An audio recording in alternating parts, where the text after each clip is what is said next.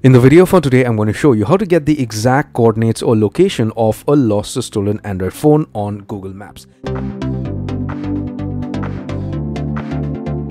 So in order for you to do this, just get hold of a PC or a phone that is connected to the internet and open Google Chrome or whatever browser you're comfortable with. Once you do that, just do a search for Find Hub on Google and you click on the first suggestion for Find Hub. So Find Hub is a new and better version for Google Find My Device that is not just going to help you track lost or stolen devices, remote lock those devices and stuff like that, but also help you keep a track of your friends and family members. So you need to log into Find Hub with the same email address that was on the lost or stolen phone. All right, once you do that, you click on devices or get to this page, my devices, and you're going to see all your devices that was linked to that email address. Select the device that you're trying to get your coordinates for, get onto this page, and it is going to be tracked to a specific location. So if you hover your mouse pointer here, Google Maps is going to give you some information in a pop-up box like this, but it is not going to give you the coordinates. So you click on the pin. Once you do that, Find Hub redirects you to another page on which it gives you the coordinates for the lost or stolen phone.